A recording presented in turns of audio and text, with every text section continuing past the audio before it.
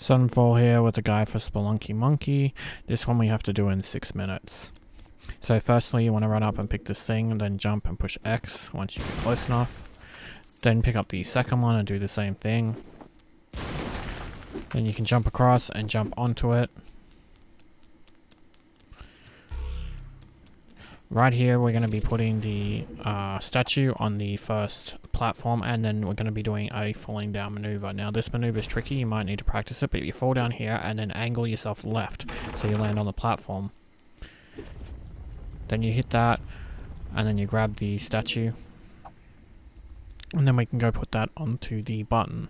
And then I'm going to show you another time saver, but it's very time sensitive. Like if you make one mistake, you won't be able to do it. So I would only recommend doing it if you're confident you can pull it off. But basically we go over here and we hit this. Then we go over here and we push B on this. And then we pick this up and we should make it in time before the platform goes up. And if you're not confident in that, because it only saves a little bit of time, as you can see, hit the statue, and when the head's coming off, then go on to knock down the podium. You'll have to wait a little bit for it to rise, but you, like I said, that skip only saves a couple of seconds, so it's fine doing either way. I just wanted to show you it is possible to do both.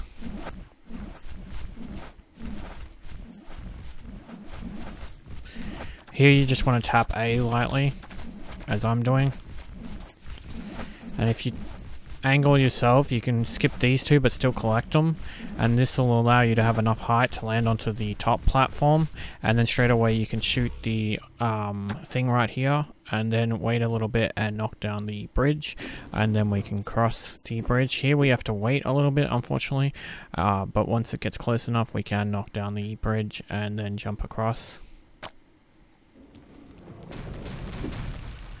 Then we want to do some more flying. Again, we can take advantage of collecting the orbs to get a bit more distance than we should naturally get. So if you angle yourself right here a little bit, you can pick up that one and then keep going for a little bit longer than you should be able to. Right here, I'm going to show you a tactic that it will save you lots of time if you learn it. So when you get the statue head here, I do make mistakes and I kept it in just to show you it does save time even if you fail. But basically you get to the edge of this, you make sure that it's the one that's just before it raises, and then start running, throw it, and then jump. You should make it, and this will save you having to go back and do it again, thus saving you an extra turn. Even with me stuffing up, I still save time. So this one here, we wait and then we jump, and we'll be able to jump across these and keep jumping.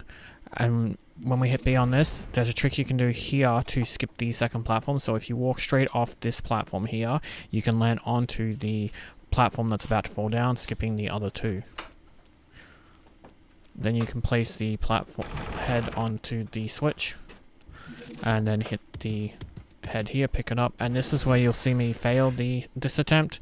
I didn't want to rerun the run because I wanted to show you that there's plenty of times for fails. So I threw it and it bounced back, and I would have made it if it hadn't bounced back. So what you do here, and this platform, you can actually stay on this part here, so you got a lot more height, is you just do it again.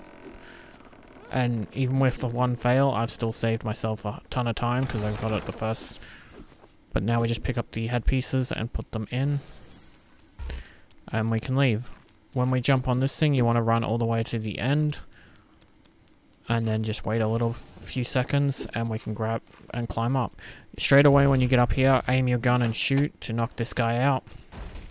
We don't want to kill him because it would just waste our time, but stunning him is helpful because then he doesn't have a chance to hurt us. With this, you need to take a couple of swings. I just attempt to take one swing and just barely make it, so I wouldn't recommend that. This guy you do want to take out, just because he's annoying. Now here I have a bit of depth perception problems, so I'm a bit slower with it. Hopefully you'll be able to see when to make the right jumps easier than me. But as you can see right here, I was about to jump and I decided against it. With this next one though, I have a little trick. As you can see, it has the butterfly thing on it, but you wait at the back here till it gets close enough to it and then go for it. The reason for this is that you are more than likely to land on the last platform. Whereas if you don't do that, you're less likely to land on the platform. So you wait till it's about on the side there, and then you jump over. And then we just wait till this reaches the side just a little bit, and we jump over it again. Then we shoot this. Then we jump over. And then this part, we just have to jump on to the right, then the left, then climb up. And then we'll pass to the 2 people, and that's the finish line. And congratulations on finishing this speedrun.